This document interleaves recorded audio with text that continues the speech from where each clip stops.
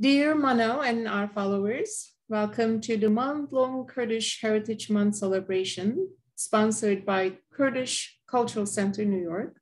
My name is Xeyal Qertel. I am the founder and director of the center. Yesterday, we have started our month-long Kurdish celebration with award-winning Kurdish film director Mano Khalil's documentary film called Beekeeper. Mano Khalil was born in West Kurdistan. He's an independent Kurdish-Swiss filmmaker and producer living in Switzerland. Khalil studied history and law at Damascus University and film and fiction direction in Czechoslovakia. Dear Mano, welcome and thank you for joining us to celebrate our month-long Kurdish Heritage celebration. Now, I'd like to start off with my first question. When did you decide to become a filmmaker? Thank you a lot. Hello to everybody. I'm really happy to be with you here in this panel to talk about myself, about Kurdish films, about Kurdish culture, let's say. It would be nice to meet you personally, physically, but now we are in a station that we are far away from each other and we have to talk online. Anyway, I'm happy. Thank you a lot, Xeyal, inviting me for this panel. I born in Kurdistan, in a small village. We had no electricity, we had no cinemas. And my father or my mother or somebody from my family didn't work it in the cinemas, on the theaters. That to say I came from a family which was artist family. Maybe they were in their soul artists, but as a professional, they were absolutely a normal Kurdish people. And I studied in Syria, my school, of course. Everybody knows that our Kurdish culture, our Kurdish language was forbidden in Syria, like in Turkey or in Iran or in Iraq, of course. And we had to study Arabic language. We spoke Kurdish only at home with our family. I finished my secondary school and gymnasium, and then I went to Damascus. I studied law and history. I was from 1981 until 1986 in Damascus, studied, but in that time, somehow, maybe before, when I was in secondary school, somehow I loved cinemas. I was loving to watch movies in our city, Kamishli. And when I was studying in Damascus, somehow it came to my mind, why you don't study film? It was really just a small thought which start to become bigger and bigger, and then once you feel yourself a Kurd, you are not belonging to this history which they teach you in the school, in the university in Damascus, on these laws which you are learning, and you know that you will be, if you finished and you will stay there in this country, you will be in the and how they say, you will work for this regime, which is a brutal regime, was Assad regime, and that's why somehow I decided to study film. I loved this thing, and then I made application to that time to Geek Film School in Moscow. They answered, they wanted some paper, and I couldn't. I applied my paper to Czechoslovakia, and they said, yes, you can come. You have to make preparation exams in the school to learn the language. And really, I did it. I went there, I studied, I made a Czechoslovakian matura, they say. And I was one of 5 students taking this school. Between 150 applied for the film direction. And then I was there until I finished my school. I worked then time in Czechoslovakian television as a director.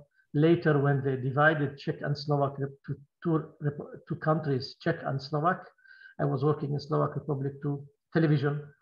And and then my dream was to go back to my country, of course, in Kurdistan, to make movies. But unfortunately, as a free person, you cannot live under the dictator. That's why I had to leave my country and come to Switzerland, where I'm living now, and working here as a producer and film director of many documentary and fiction movies. Yeah. Well, our homeland is not free, but thanks to your films and our Kurdish film directors, you are making this border nonsense, right? We still are able to touch one another, read one another, and hurt and cherish your success. So yes, the border, although it's solid, it's artificial. And your film destroys, levels that borders. And that's what we are here to share with our audience and with our Kurdish sisters and brothers. My second question is about your unique approach. You are very different, Mano. You are very different in relations with your protagonist in your films. Would you please talk about that friendship with your protagonist and how that relationship, friendship reflects on your camera? Thank you. It's nice to ask this question, which is very important. I think through my experiences and maybe for young filmmakers, I never do something which I don't love it. You know, I love this work and I love to do that what I am loving. That means if I'm choosing a subject to make a movie about it, let's say a documentary film now, yes, because I made many documentary films beside my fiction movies, and there I love my protagonist because I make a movie when I love the story, when I love these people who is talking to me. And if I don't sympathize with them, I cannot build a friendship with them, then I don't make a movie, you know. That's, and all these things which I did it, for example, my documentary film, even in Kurdistan, where they made an Anfal about Saddam's operation against Kurdish people, my movie, which was known, David, the guy who went to Kurdistan to fight for Kurdish people, somehow that time I met this guy and they said he's somehow I liked him that time. I said, now I am going to make a movie. I liked his family, his father, his mother. They are perfect people. They are until now my friends, you know.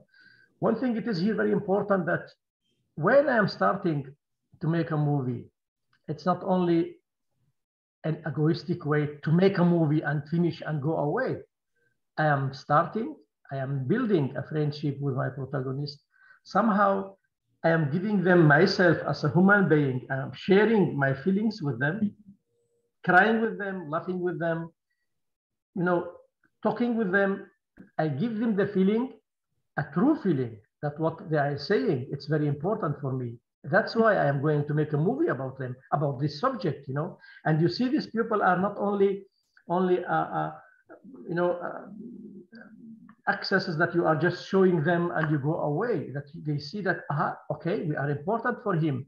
And once you are breaking this border, you are breaking this wall between you, a filmmaker, and between your protagonist, because once he is talking to you as a friend and not as a filmmaker.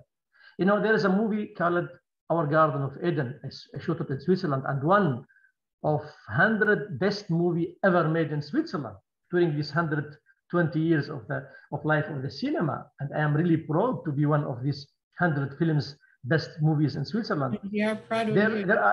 There are stories of this movie that everybody was asking me how you could talk to these people, how they could share with you this intimate, these intimate things they are talking to you. I said, yes, because they talk to me without the camera, the same things, because I was sharing with them their feelings, their happiness, and their sadness. There was a man in the movie who wanted to be a fisherman in Italy. He came to Switzerland only for 6 months to work, and he sat here 40 years working in tunnels and building streets. And when he was talking to me without the camera, I was feeling what he's saying, and he was feeling that Mano is listening to me. Mano is my friend. We are friends until now. Now, 11 years I finished the movie. Until now, we see each other. We are, you know, we love on each other. There is other family from Poland, for example. They are lovely too. Even they divorced in the movie. Through we are shooting the movie, they had a problem. They divorced, but both of them, they are my friend. And that's why I believe you have to respect your protagonist. You have to give him the feelings, true feelings that you are loving him as a human being. You are crying with him when he is crying. You are laughing with him. You are sharing his story with you somehow. And then you catch this very nice moments, because a protagonist in a documentary movie is not an actor. He's not coming wearing clothes, you know, mask and makeup mask and playing on the front of the camera, learning dialogue and going at home again, you know, taking off the clothes. No, he's coming with his own clothes, with his own mask, with his own feelings, and trying to talk to you. And this is what reflects later on the audiences, on the people who is watching the movie. For example, the beekeeper. When I saw Ibrahim Gezer, for example, first time, I went to the mountain to him. He knew me. He knew that there is a Kurdish filmmaker, because he saw one documentary about Kurdistan. He said, yeah, I saw your movie. And when I told him I'm going to make a movie about you, he said, yeah, of course, it's no problem. But it was a problem, because he was thinking, I am going to make a movie about the bees, about the honey, what is the queen is doing, what the drones are doing, what the workers are doing. And then when I was talking to him, he started to cry, and all the time he was crying, and I was trying to calm him, you know, down, and hearing his story, because he had this tragic story in life. And once, after months of this you know, transmission between the feelings, my feeling and his feeling, we find one each other as a friend. And once he was calling me, where you are? Aren't you coming to this day with me to the mountains today to go to the bees? Don't you want to learn how to beekeeping? And then I saw Mr. Ibrahim Gezer, how he was talking about himself, about the family, very intimate things. Somebody talking about the suicide of his own wife. You know, this is, in the Kurdish society, is very shame when you say somebody from my family committed suicide. Nobody talk about it. You know, they say he died, or she's died, she had accident, that's all. But he started talking to me detailed, you know, everything what happened. And that was because he believed that I'm going to make a good movie. It was very interesting once. He was very, very nice. He was just sleeping, really, like a small child. When he was tired, he was sleeping immediately. And 1 minute he was sleeping and was snoring. And once I told him, Ibrahim, Uncle Ibrahim, I was telling him Uncle Ibrahim all the time. Uncle Ibrahim, you snore so tight. You have to shoot it. Just shoot me how I'm snoring. You know, I said, no, no, you have to shoot. And then he told me, you know, Mano, if once I die, for example, I'm now a little bit 70 or something like this. If I'll die, you have to shoot how I'm dying. That's my story. Will be right. Will be absolutely. And then I believe it that Ibrahim is a part of the movie, that he will love the movie too. And this is very important. This is very important by any filmmaker, by my movies. Everybody who's looking at the movie, looking at himself, he's not ashamed. They are proud that they are a part of this movie. In all my movies, everybody was working with me until now. Nobody said, oh, you made me bad, or you show me somehow in a bad way to no, everybody is loving what they said. Maybe they love sometimes, they say, oh, what I am telling, but they love it at the end because we are transmitting feelings. And I say all the time, movie and story is feeling. Without feelings, you know, it's nothing. That's it. So art is feeling. Exactly, art is feeling. You have to transmit this feeling. This feeling have to fly between the audiences, you know, from your picture to the audiences. Exactly when I'm standing in front of a picture, it's cubism or surrealism or abstract. if I have no feelings inside me, it doesn't mean that I have to understand it. I don't understand. Maybe it's only colors, you know. I don't know about what it is. But as soon as I have some feelings toward this picture, then I say, yes, it is the art. The art is to develop somehow feelings in my soul, you know. And that's what I say in the movie. And to have these feelings, you have to build this friendship with your protagonist. You have to respect them, absolutely. And if somebody came and start from the beginning, you know, I am going to make a movie about such a person, I say, don't do it. If you don't like the person, don't do a movie about him, because the movie will not be good, you know. That is amazing. We have, especially film directors, artists, have so much to learn from you. You are not only abolishing the artificial borders in Kurdistan, making us one again, but you're also making camera between you and protagonist, between protagonist and the audience, absolute, right? We feel how Ibrahim Xeyal feels. We feel his pain, we feel his love, we feel his passion. Now, about the beekeeper. Exactly. It's you know, I just will tell you before you ask. It's, if I don't do it, it's my feelings. By the way, where I'm showing that what I'm believing on it, because everything in my movie, it's coming and calculating everything. You know, it's not just because of that, because it's nice. I put it here. No way. I'm putting every scene, every shot, every cutting, because I believe on it. When I'm breaking the borders, because I don't believe in these borders, because I'm against this border. When I'm bringing something nice, I'm trying, you know, with this pretty to say we are here, we are existing. They divided us between 4 countries, but we are here. We are a human being. We are nice, you know. You see, for example, just I come back to the actuality. For example, 4 days ago, 5 days ago, the murderer Putin started a war against Ukraine. Of course, it's terrible. Of course, all the world now, European Union, all the world are against. Only some dictator is helping him. But just, I say all the time, it's killing one person, it's the same killing millions of people. It's absolutely the same. It's all the time, it's about one soul, it's about one tragedy. It's you know, it's not, nobody can say, I am not a murderer because I killed only one and the other killed 100, he is murderer. No, murderer is murderer all the time. And just look at our Kurdish people. Our Kurdish people are killed every day. Every single day they are killed, from Saddam Hussein or the new Saddam Hussein in Baghdad today, or the fascism in Turkey, the fascists in Syria, and the mullahs in Iran. They are killed, but nobody is caring about us. You know, and this is, we have to care about ourselves. We have to share that, look, we are souls too. We have, you know, we have mothers too. We have small children too. And these bombs was falling, is killing people all the time.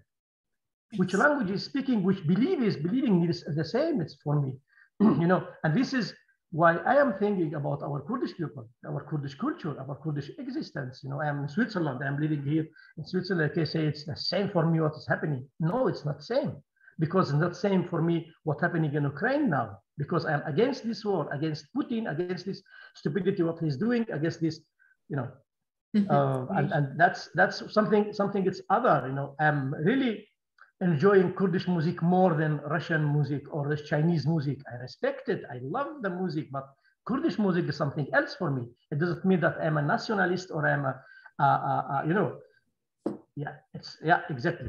And this is why I think it's coming from myself as a Kurd, as a human being, believing for the right of these people, that they have right to live free. Exactly, I could be free in my country and shoot movies in my country, and not to be in Switzerland, for example, or in America, United States, or in Germany, and asking, you know, to make movies in Kurdistan about Kurdish people, and they say, why you are going to Kurdistan to make movie? Why you don't make movies here? You know. Yeah. Well said, Mano. I just wanted to highlight a point that Kurds, just because of our identity just because of the language we speak. Our own being, flesh and blood, is a threat to others because we are not like them. And that's a huge fundamental human rights abuses that we've been subjected to every day. And thanks to you, thanks to Kurdish artists, singers, storytellers, that we are sharing our pain within Kurdish community and our brothers and sisters in America and Europe, and anyone really who cares about human suffering. Yes, we definitely are feeling what Ukrainian citizens, civilians, mothers, kids, elderly are going through, because we've been going through for hundreds of years now. Yes. Yeah. Yeah. I like to go back to the film, The Beekeeper, and our lovely protagonist. I'm such a fan of Ibrahim Gezer myself. He has a space in my heart now. He has a room in my house. I feel like he's my uncle. He could be my brother. He could be anything to me, really. What a loving person. There is something about him, Mano. I'm pretty sure. I watched your film probably 5 times already. Oh. I will watch more. You can be sure of it. He has this intimacy with his bees. He cares so much. He loves them. He's very passionate about his bees. And there are some scenes that we see in the film. It is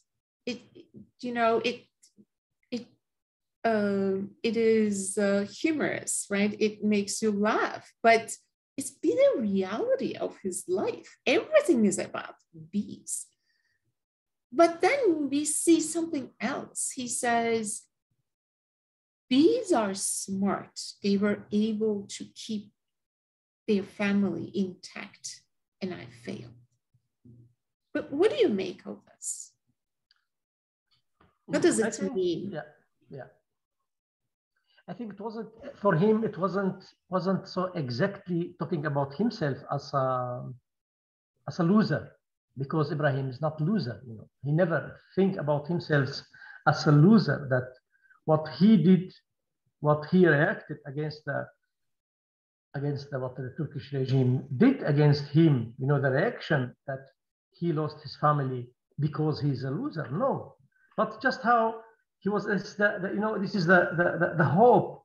It's a dream to be free, to live free in these mountains. I built a house. I had to have my family, but unfortunately, there was other reasons why I didn't make this nice life, this life, family life, to be harmonically together, to live together, to work, that everybody have his own, they know what they are doing. And this is coming from outside. That means this pressure, this to be a loser, it's coming from outside. Somebody made a pressure in him. Somebody made his plan, destroyed his plan, life plans, and dreams. That was what he was saying, because we didn't want to put all the time names and say, because of that happened this. No, we just show the movie. Mm-hmm. And important for us is that he was a nice father. He was a perfect nice father. He loved his family. The family loved him. Everybody around these villages where he was living loved him. And then say, why happened to me like that? Because, and if we, audience, people who show the movie, think about it, we say, yes, we know the reason why he is like this. And that was very important for us to finish our movie like this, that we as a human being, we want, what we want. We want to have a safe, to educate our children, to to live in security with our children, to have our job, to live freely, to use our mind, to our thought, our love. But when somebody is coming and destroying this, then we say, I didn't succeed with this, all these things which I was dreaming about. Yeah, yeah. But what an and irony, it is right? because he was. And one thing, if you before you said about his you know, how he was treating these bees, because he loved this job. He's really in love with his bees, and he was just, when he was, they were sticking him, saying, yeah, it's very nice, I love it when this. and that's coming from the love. I think when you love something, you have a huge respect for that, you know. It could be an insect, it could be bees, or human being, or a tree, or a grass, or you know, same. This is coming, I think, from the love. And he's a very nice person. He's loving nature, you know. He's we were in the mountain, for example, really eating a piece of onion. He was, you know, he was putting all things back in a small bag and bringing it to the city to throw them. I was telling him, just throw it here because it's, you know, plant. It's nature. No. This is something. It didn't belong to the mountains. The onion, and bring them back to throw them in the city. And this is how you respect the nature, how you respect the land, you know. And he's like this. And he many people really was. For example, once he called me and he told me he's a lady from Germany came to visit me. And can you translate? I started to translate. The lady was with him. She lived in his house, I think 2-3 days, just coming, visiting him. And he's saying, you know, she's sleeping on my bed. I am sleeping on the couch.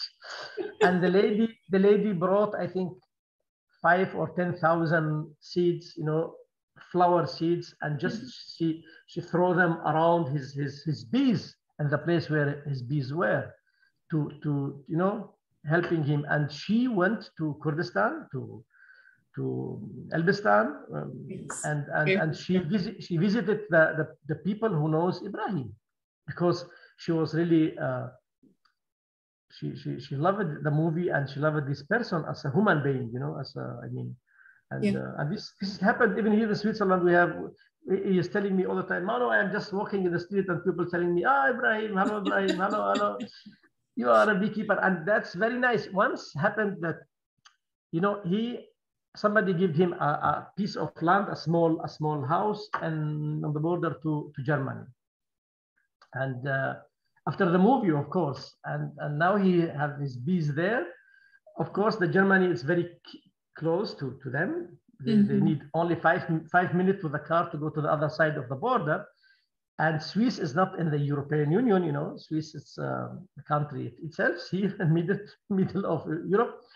He went with his son to go to eat, to have a lunch in Germany. Of course, his son have a firm. The car was full of material. Just to sit in the car. They went to Germany. They had a lunch.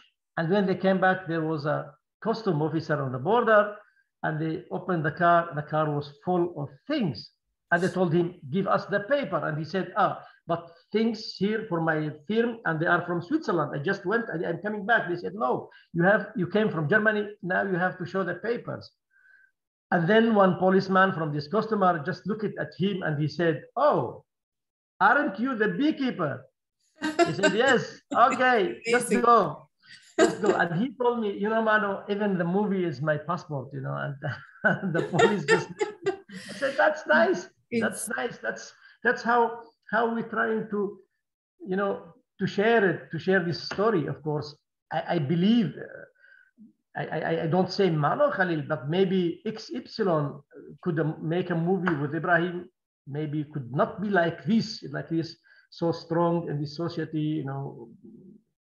By the way, the movie was shown, I think, all around the world, from United States until Australia, India, Japan, Arab world. Even in Turkey, we showed in 4 festivals in Turkey and won a film, a prize there too. Of course, because we are touching heart of people, and in Turkey there is definitely many nice people who don't agree with with this murderer and this regime. Of course, there's many nice people there who's working in the culture and art, and they love the movie too. And Yes, even they translated to Turkish language too. And this is very nice when you talk about somebody and you say, you know, you or your brother or your army destroyed my dreams, and he start crying with you. You say, yes, this is nice, you know. yes. Because we are in the movie, we are not going to fight. In the movie, we have no guns to fight against one each other. In movie, we have to share feelings, I say all the time, again and again. And through this feeling, you can win. Through this feeling, you can make friends. Through these feelings, you can make friends that they help you when you are in need, you know. Yes. Yeah. Yes, yeah. that Ibrahim Gezer's love, respect, and how he values the life itself, life in nature, life in bees. Thanks to your unsubjected way of illustrating his film through your camera, his life really is contagious. His love is contagious. We see how he is interacting with the family, local family, without knowing, I don't know, more than 10 words, but they know him and they love him. Again, when I watched the first time, I was telling my friends, I can live with Ibrahim Gezer for my rest of my life. And they said, he's an old man. I said, it doesn't matter. He could be my partner, he could be my father, he could be my brother, doesn't matter. But you feel the genuine feeling, right? And that the key that people in Turkey, Turkish citizens, cried with Kurds. We didn't know. That is unacceptable, right? Without going through, you know, you and I, us and you, and, you know, because if you are artists to tap that love in the heart, just like yourself, then we create a better world, not only for Kurds, but for everyone. Exactly. I can talk to you hours and after hours, Mano, but I know you're a very busy man. So I am going to my next question about your new films. What a film. You've been invited more than 86 festivals around the globe. How many continents it's been screened? I am counting every day, trying to follow up with your post. I don't know. I think I'm lost at one point. It's an award-winning film, and we were with you in January at Lincoln Center when your film was screened as the opening film at the 30th edition in Jewish Film Festival, which was very touching, very honoring, as sitting on that seat as a Kurdish woman. My son was with me. He was amazed. Everyone was coming representing Kurdish Cultural Center. We were all in tears at points, laughing another time. What a moment that you made us proud of our identity. You made us once again proud, because it's not your first time coming to New York, especially Lincoln Center, and we would love to have you in our 6th edition in fall. Now about the neighbors, if you briefly tell us, why do you think this film has been well received, and you've been getting more invitations from Russia, from India, from Saudi Arabia? They invited you for their first film festival ever. Talk about this amazing film of yours. I think, you know, I made many movies, but this movie, it's special for me too. It's somehow, I didn't try to show myself as an intellectual film, you know, a film director, or to try to show something, you know, in a higher level as my audiences, which I never do it, of course. And here it's something working. It's very well, I think, that true in the story, you know, that again, I say this transmission between me, filmmaker, between my script, between my actors, and between our audiences. We are talking about a subject, about human beings. There is different people in this movie. There is Arabs, there is Kurds, there is Syrian Jewish, there is Turks, there is some foreigners, there is Armenian even, and we are showing them as a human being. First of all, I said many times that people can change. We can change. We can be bad, but we can be good too, you know. And because we can change. We learn to change too. We learn to be bad, you know. Education. And this movie, we are showing how the fascistic regime of Assad, the Syrian Ba'ath Party, how is he educating people to hate one each other. We just show what brought this country, call it Syria, in this situation today. We are talking about the hate against Kurdish people, how they're hating Kurdish people, forbidding their language to use these small children. But the way how we are talking in this movie, that, let's say, I don't say that it's only my movie, it's a movie for all of us who worked in this movie. We tried not to be a judge, not to be somehow play a prophet role in this movie. You know, this is our holy book. This bring you to the paradise and this bring you to the hell. No, we didn't. We weren't there to judge people. You are bad, you are good, black and white. We are trying to show things. The teacher who believe in Ba'ath ideology, which is Nazi ideology, is coming thinking he will change the world and will build a paradise, and we see that it's what he's doing, it's very bad. He's punished 3 times. His friends didn't came, his companions or comrade never came to him, you know, to celebrate. He is teaching the kids, he see that the kids are going somewhere else because these kids have other education at home and they will not be, you know, only educated from him. He says that planting hate didn't bring anything, and he is going back to his country or to his city, punished 3 times, punished, but not punished in an artistic way, in human way, you know. You can, I say it's, you know, it's making art. It's like making a politic, of course, in different way. In politics, you can stand in front of the front and scream and call names, and somebody will shoot you on the head. And there is a politic that you can call names, you can win the soldier somehow else, another way, you know, not calling names and screaming. And this is what I say to our politician, a Kurdish politician, making Kurdistan is not worth just screaming.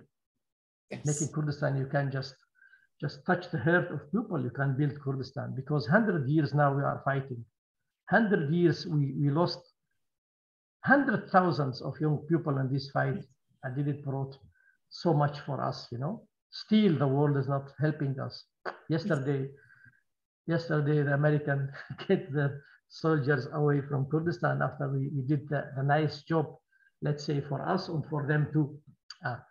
And that's in this movie Neighbors, we are talking truly, we are talking in very humanistic way, respectful, let I say, you know, we are treating everybody with respect, even that bad guys we are respecting very, very well, because they are human beings. And this why it's coming to the audiences. 3 days ago, I was in Ticino. Ticino here is the part of Switzerland where they are speaking Italian. And 2 ladies came to me and they told me, we saw your movie twice. We were in Locarno Film Festival, we saw your movie, and we came again here to see the movies second time. And they said, it didn't happen all the time with people with somebody coming to you telling you, you know, I came second time to see your movie. And this is very nice, because because they love it. I believe she loved the movie. They loved the movie. If they didn't love the movie, they will never come again to see the movie. They will never come to meet me even. They say, we don't want. And this is why I'm trying not to scream too much through my work. I let my movie scream somehow. I'm sharing this love, this respect to come on the screen, on the big screen, and I see how the people are reacting. They are sitting and they say, "What a nice story," because it's a true story, because it's coming from her, from my heart at the end, and yeah. Well, again, what a pleasure, what an honor having you as our guest, and hopefully we'll have you in New York in fall. Just to recap my feeling that because of your films, because so many other Kurdish, very talented film directors, our dilemma is being taken away from politicized, but giving the room for people to say, without Kurdish people being freed, there won't be any peace in this world. Without Kurds being liberated, we can't talk about liberation or democratization in this world. And your films manifesting that reality that no, we are not here to make troubles. We are not here to make wars.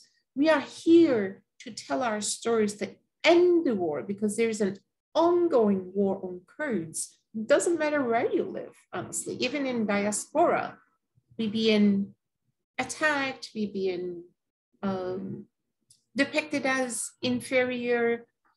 So our art, and that is so rich, going back to ancient Greek time, gives us these tools, gives us, we remember our history. You remember our history, Mano. I mean, of course, so many, we only have handful film directors, not only within Kurdistan.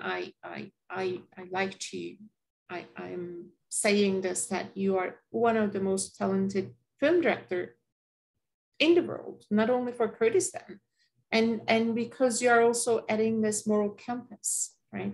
Your compass is not becoming a well-known film director or being famous, but simply making human being, putting their hands on their heart and saying that, yes, the love should lead the world, not the war, not the suffering, that we already had enough. Thank you very much. And it's just thank you, but I will a small comment on what you said. I was in Saudi Arabia with the movie. It was really very interesting, to talk about anti-Semitism in Arab world, about the Islam, about this education, Nazi education in some countries, and so a taboo tema to talk about it.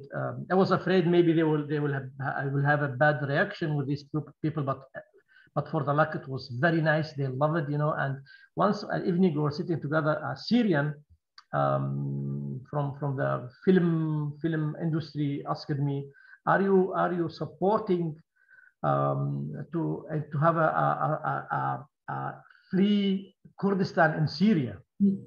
And I said, the first thing, I hope you'll be free. When you as an Arab in Syria be free, I really will not fight for a free country. If the Turkish people will be free and knew what the democracy and human rights means, what respect means, that time I don't need a Kurdistan. If the Iranian people, if the Arab people, they understand what human being, their needs, the love of these people, the respect means, and when I have my dignity, my will, I'm free there where I'm living. It's the same for me if my neighbor is a Kurd or Arab or Turks or French, or I am living in Switzerland, and Switzerland, there is 100 nations. Switzerland itself is 4 languages. There's 4 group of people living together in this country, and who cares who is the president of Switzerland? Half of Swiss people don't know what is the name of the president of Switzerland because they don't care, because everybody living free. And that's why when I see that nobody respecting me, I say, hey, if you don't respect me, if you don't want me, then I have to go away from you, because maybe in this my country, my small, what I build it, I will be more free then, you know? And that's why we are fighting. We are not fighting just to have a small Kurdistan. Maybe you will have a Kurdistan and we'll have a Saddam Hussein as the president of Kurdistan. Then we will say, no, we don't want, we want a free country. We want if Kurdistan will be free, then we have to be free. When we are fighting for that, we don't have to have enemy around us. We have to have a friend around us, you know? And that's why fighting for Arabs' freedom, it's the same like fighting for Kurdish freedom, fighting for Turkish freedom, it's the same like fighting for Kurdish freedom, because when they will be free, then we are automatically free too. Yes. You know, we don't need them to fight against them. That's the rule of this life, you know. Well, Exactly. well said. I wholeheartedly agreed every word that you said. Thank you. It is not about we want to become one of the rulers. It's not that. It is our own existence, right? Our love, exactly. our identity, exactly. our language, our songs, our stories, exactly. everything, our folklores, our bovens. That's what we want. That's what we want to exercise freely. And once world recognizes, then I think then we want. Sorry for New York ambience in the background. Then again, if we have that, as you said, then Turks will be free, then Iranian sisters and brothers will be free, then Arabs will be free, then because they will say, hey, why there is a border, why we are fighting, why we are invading someone else's village, that's not even our village. So that is what, you know, we are fighting for our rights. We are fighting for our rights as human beings, and as soon as we have these rights, there is no need to fight. You know, I am fighting to have my kids in the school to learn Kurdish, to listen Kurdish, to vote those who I need, to have my free mind, to make my movie freely. And when I do them, it's the same for me where I'm living. If the name is Kurdistan, or Staristan, or Moonistan, it's the same for me. well, yes, of course. I mean, so many actors are trying to politicize, but our main core dilemma is our dignity being taken away from us. Not that, you know, then Kurds are oh, we are good fighters and we that's what we want to do. Definitely not.